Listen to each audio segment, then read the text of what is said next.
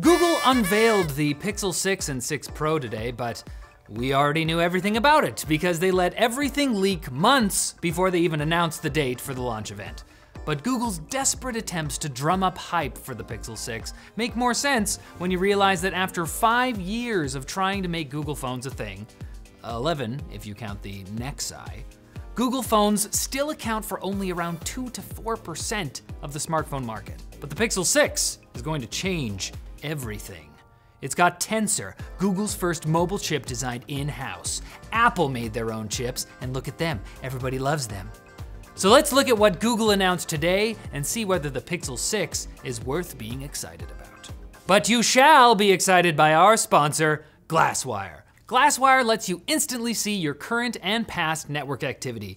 It lets you detect malware and block badly behaving apps on your PC or Android device. Use offer code Linus and get 25% off Glasswire at the link below.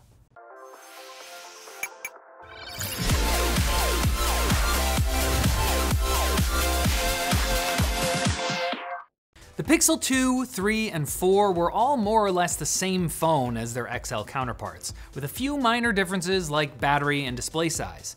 But at $899, the Pixel 6 Pro has a number of notable upgrades over the $599 Pixel 6, including a slightly bigger and higher resolution curved edge display, smaller bezels, and an adaptive refresh rate up to 120 Hz instead of 90. Both phones have a 50 megapixel wide and 12 megapixel ultra wide on the back, but the Pro has an additional 48 megapixel telephoto lens using what they call folded optics, but I'm going to continue calling it a periscope lens until they learn we want an actual little periscope to come out of the camera. Can we make that? I'm tired of waiting, Google, make it happen. The Pro also has a better front camera, 11.1 megapixels instead of 8, and inside it's got more RAM and higher capacity storage options, which are bafflingly limited by color? What's that? You'd like to order a 512 gig Pixel 6 Pro in sorta sunny? You idiot, that amount of storage is obviously incompatible with that color, and with cloudy white. But cloudy white can do 256. It unlocked that storage tier when it gained enough experience points. And you can unlock this water bottle and experience the taste of LTTstore.com. But it's what the two Pixel 6s share that's more important. Google Tensor, the brand new chip designed by Google and custom made for Pixel by Samsung, who may have also designed it because Tensor might actually be that Samsung Exynos 9855 that was spotted in leaks. And maybe that's not true, but the chip diagram Google showed off today had the same number of high performance, mid-tier, and high efficiency cores as an XDA developer's leak. The same one that claimed Google was confusingly using 2 ARM Cortex A76 cores from 2018 instead of the more recent A77 or A78. Look, regardless of whether Google bore most of the load in making this chip or not, it's clear that they're standing behind it, claiming it packs 80% faster CPU performance and 370% faster graphics than the Pixel 5, thanks to a new 20-core GPU. Those are some Apple Silicon numbers, especially when it was compared to its own predecessor and not its current competition. For that, you'd have to ask Gamers Nexus. Steve? The only other indicators we saw today of Tensor's performance were the new camera software features available in the Pixel 6 and 6 Pro that take advantage of Tensor's machine learning chops. And I gotta say, they look pretty cool. Magic Eraser is like Photoshop's content-aware fill, but baked right into the Android camera app. It's not something that was impossible to do on phones, but being able to quickly squiggle a guy out of existence for having the audacity to obscure your photograph seems satisfying. I'm an artist. There are also a couple features for both blurring and unblurring photos. Face Unblur combines images from the wide and ultra-wide rear cameras so you can save a smudgy photo you otherwise would have immediately deleted in frustration and shame, while Motion Mode lets you add motion blur to elements of a photo on purpose. The results apparently end up looking like a long exposure photo, except you didn't have to tell your friends to remain perfectly still in front of a Ferris wheel or a train for a long time, which is great news because my friends are tired of me doing this to them. Again, artist, it's a struggle. It's my burden.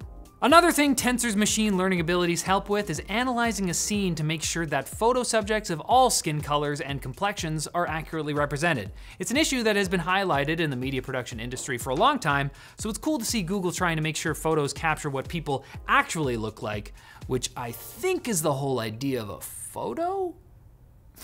So there was one thing in today's keynote that I hadn't seen referenced in any leaks, and which I was actually quite happy about. Developers will be able to incorporate Google's camera features into non-Google apps, so you won't have to switch to your camera app, take a photo, and then attach it to a WhatsApp message to avoid using the built-in WhatsApp camera, which looks like ass. On my phone anyway. But Tensor isn't all about photos. The chip will also be using its power to make voice dictation a lot faster and contextual, doing things like remembering how to spell difficult names, like Catherine. Is it a C, a K, question mark? Just kidding, you don't even have to say question mark anymore. And Android's live caption feature is being expanded with Live Translate. Google's been showing off some form of real-time translation or another for years now, but this time they got Marie Kondo. Remember her? The Spark Joy lady from 2019? The year that ended up sparking anything but joy? Anyways, they got her to come on and try out the feature, and she said it was really good. So I mean, she would have thrown it out if it was bad, right? But no, it's here, inside your chat app. Most importantly though, we're getting a kind of successor to Screen Call, the coolest Pixel feature in my recent memory. Direct My Call will listen to automated phone menu systems and give you an on-screen UI to navigate instead, while Hold For Me will stay on hold for you. So should you stay on hold while Google restocks the Pixel 6 and 6 Pro on their store, which crashed repeatedly during the live stream? That remains to be seen. Since even though we have the Google Pixel 6 here, and we're allowed to tell you that we have it, we can't directly show you anything that it can actually do yet. So nice job on these, Google, but unless our tests show some real promise, I might just wait for the Pixel 6a.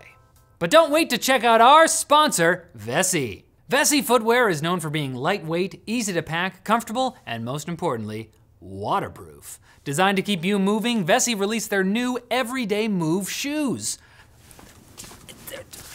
It's right there. With enhanced breathability and added support, this style is perfect for the adventurous or those looking for something a little sportier. Featuring a pull tab to take them off and put them on with ease, vegan suede lace cages, extra midsole cushioning, and the same waterproof Dymatex technology, you'll want to wear them everywhere. And I mean everywhere.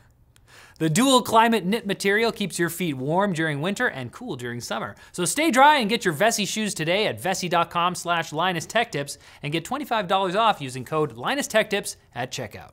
Thanks for watching, guys. Hey, if you're looking for something else to watch, go watch Anthony's summary of the Apple event yesterday. Get caught up. There's a lot of news this week.